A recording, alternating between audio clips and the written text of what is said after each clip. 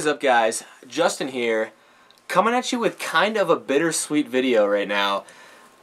I believe this is going to be the last video that I film down here in this game room.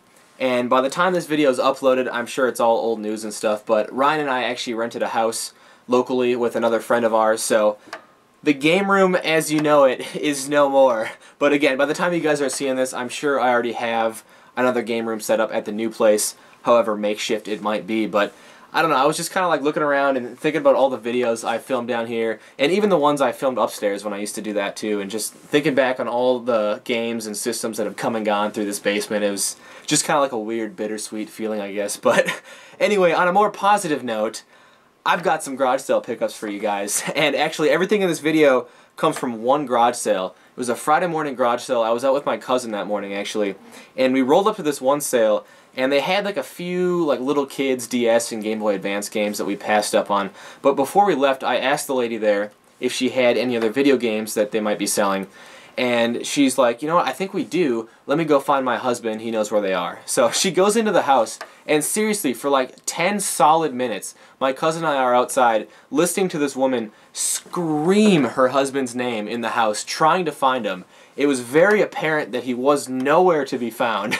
But anyway, she comes out like 10 minutes later. She's like, you know what, I can't find him. Can I get your number? I'll give you a call later. And so I gave her my number. I knew she wasn't going to call back. They never call back, right? So I was like, is it cool if I just stop by in a little bit? And she said yeah. So we hit up the rest of the sales on our list, didn't find anything, and roll back up to this sale. Luckily this time the husband was there. I got to talking to him. He was asking me, you know, what I might be interested in. So I let him know. He went into his house, and like 5-10 minutes later comes out with a pretty sizable box of games.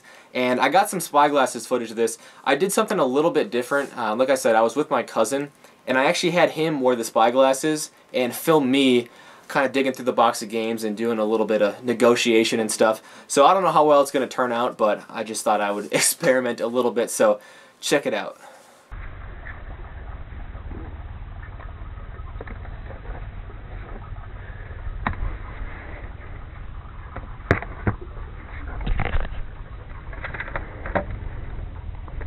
Is this working everything too, or? Yep. Do an extra 20 bucks? How about 90? Can we do 90? We'll do 90. 90 bucks? Okay, like I said, I gotta go to the ATM. And 90 bucks in handshake, man. I'll hang on to it. You come back. Okay. We're good to go. Okay, sounds good. Well, yeah, I will be right back No then. problem. What's your name? Justin. Justin. Nice to meet you. So hopefully you could hear in the video, we ended up settling on $90 for everything. I initially offered 80, he said 100, and we just kind of met in the middle at 90. So I'll start out with the N64 stuff. We got a black system here, which did actually have the expansion pack in there, so that was cool. And then it came with the power adapter and an RF cord here with one of these RF modulator things on it. And two controllers. We got a gray one and atomic purple, both with pretty decent joysticks on them. And then it came with 3 games as well. We got Hot Wheels Turbo Racing, Beetle Adventure Racing, and Donkey Kong 64. And that was all the N64 stuff there. And he had a stack of GameCube games in there as well. There was no system though. I asked him if he was selling the system. They said they were hanging on to it, which led me to believe that they were probably hanging on to all their, you know, the Mario titles and stuff too. But I'm not going to complain. I got a decent stack of GameCube games here. The first one here was Crash Tag Team Racing. Got Harry Potter Quidditch World Cup. Harry Potter and the Goblet of Fire, Madagascar, Monsters Inc. This one here, which is really cool, Sphinx and the Cursed Mummy. This was kind of like one of those games that I halfway had on my wanted list. Like I was kind of keeping an eye out for it, but wasn't like actively pursuing it, I guess. But it was pretty cool to get that one.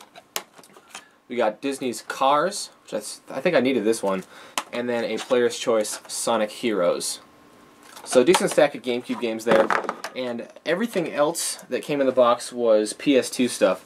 So it came with a black slim system here, which had this stand on it here, so I'll put it on top of these GameCube games. It kind of just stands up like that vertically. And then it had a couple memory cards in there as well. And that came with the power adapter and the AV cord. And then it came with a bunch of controllers, but oddly enough, I don't think we got one like first party PS2 controller.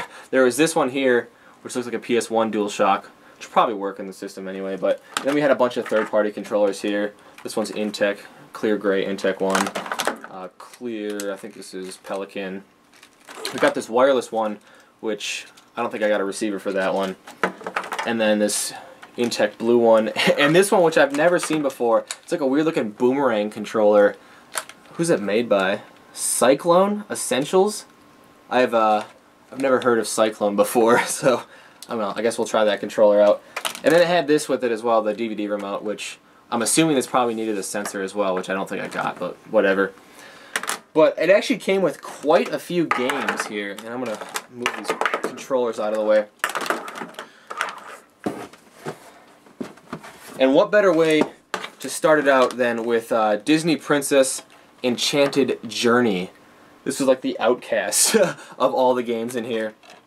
We got Pirates of the Caribbean, The Legend of Jack Sparrow, Ultimate Board Game Collection, which is actually still factory sealed. We got Spider-Man 3, Transformers,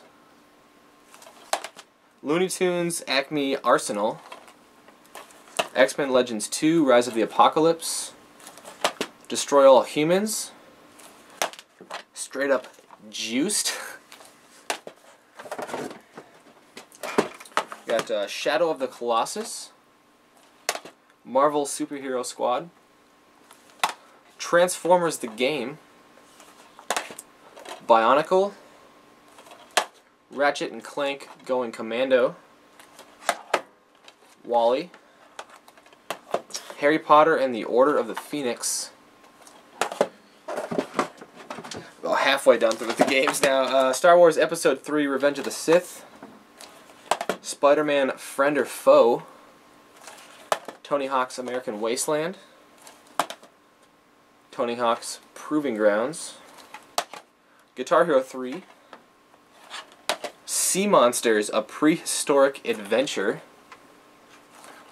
Prince of Persia, The Sands of Time, Pitfall, The Lost Expedition, and one more stack here. Of course, you know, I saved the best for last. We got Soccer Mania, Pirates, Legend of the Black Buccaneer, Ratchet and Clank Up Your Arsenal, Snoopy versus the Red Baron, Twisted Metal Head On. That one looks kind of cool. Justice League Heroes. And the last three here were Drakengard, cool looking Square Enix title, and Drakengard 2. So, I'd never owned any of the Drakengard games before, but they definitely look like pretty cool Square Enix RPGs, so it'd be awesome to try those out. And then I'd say the best one that I got was Dragon Ball Z Budokai Tenkaichi 3. And so I had seen this in the box initially while I was at the garage sale looking through them, and I realized that it was kind of like an expensive game, but I had no idea how valuable it actually was until I got home.